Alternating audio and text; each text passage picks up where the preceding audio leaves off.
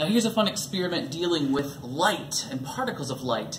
And we're going to use this experiment to explain Bohr models.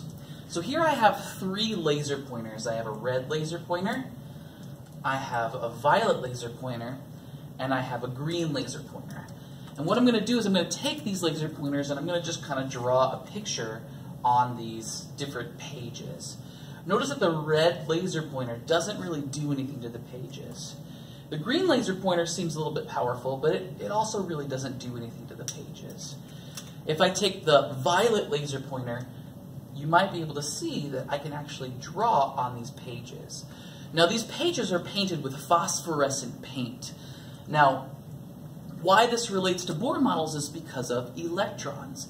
If you remember when we draw a Bohr model, and I'm going to draw a quick one right now, Bohr models have energy levels, and in each of these energy levels is electrons. And those electrons can get excited if you give them enough energy. Now, the red laser pointer and the green laser pointer don't have enough energy to excite the electrons in these phosphorescent paint.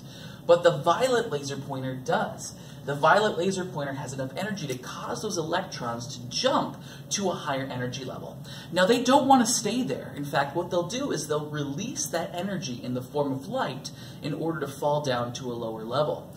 Now the phosphorescent paint allows that energy to be released slowly, which is why we're able to see trails of light.